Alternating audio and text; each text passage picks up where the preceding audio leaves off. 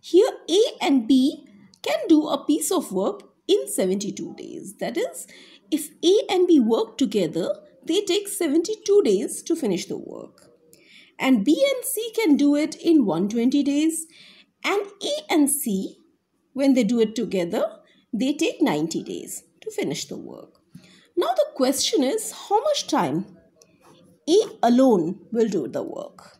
So let's find out. We know when A and B work together, they finish the work in 72 days. So together, their efficiency is 72 days. So in one day, they would do 1 by 72 of the total work.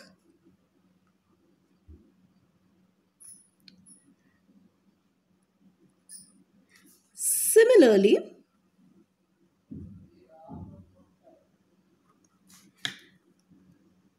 B and C can do the work in 120 days.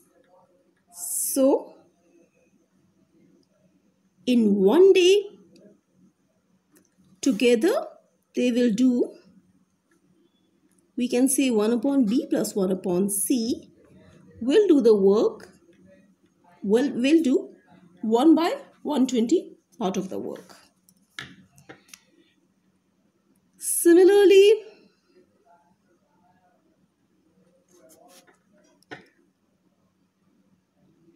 A and C can do the work in 90 days. So, in one day, A and in one day C will do 1 upon 90th part of the work. So, we have three equations. This is equation 3. This is equation 2.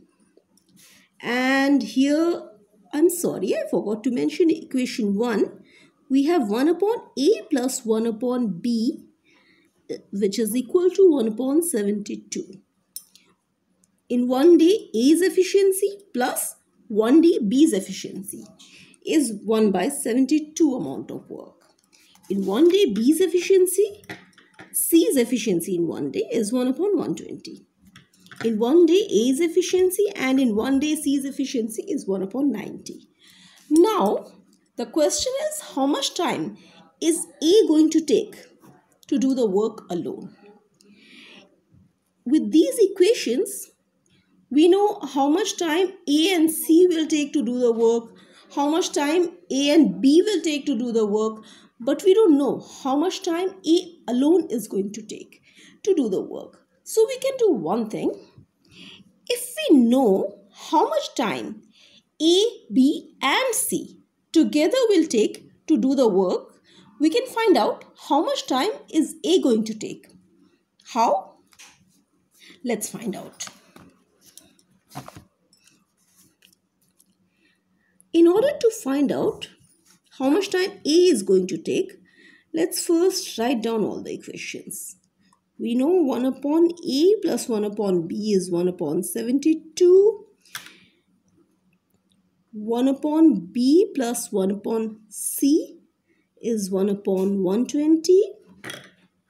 And 1 upon A plus 1 upon C is 1 upon 90. We have three equations. Here in the first equation we don't have C. In the second equation we don't have A. In the third equation we don't have B. So let's do one thing. Let's add all the three equations. And let's see. 1 upon A plus 1 upon B plus 1 upon B plus 1 upon C plus 1 upon A plus 1 upon C. I added the left hand side of the equation separately, and now we will add the right hand side of the equations. So we have 1 upon 72 plus 1 upon 120 plus 1 upon 90. So left hand sides are here and the right hand sides are here. So let's work it out. we can see we have 2 1 upon A, 2 1 upon B and 2 1 upon C. So we can write it like this.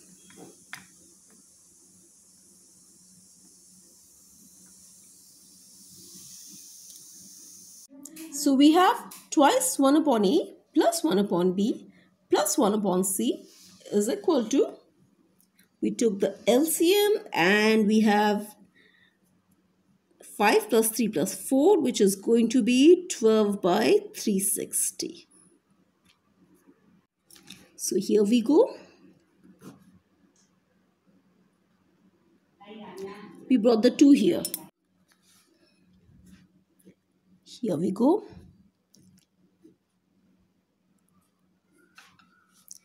So we conclude 1 upon A plus 1 upon B plus 1 upon C is equal to 1 upon 60. Which means if A, B and C work together, they will complete the work in 60 days. So in one day, together they are going to do 1 upon 60th part of the work. And now the question is, we want to know how much time A is going to take to do the work. So we can find out how much time, within how much time A can finish, what is A's efficiency in one day. If we know that, we can find out how much time, total time, A will take to do the work. So let's work it out. We know how much A, B and C together will take to do the work. And also, we know how much B and C, how much time B and C together will take to do the work. This is 1 upon 120. So, we know how much time B and C will take to do the work. We know how much time A, B and C will take to do the work. So, we can substitute this value here. Let's do it. We have 1 upon A, and in place of 1 upon B plus 1 upon C, let's put 1 by 120, and the result is 1 upon 60. So 1 upon A will become 1 upon 60 minus 1 upon 120. Here we go.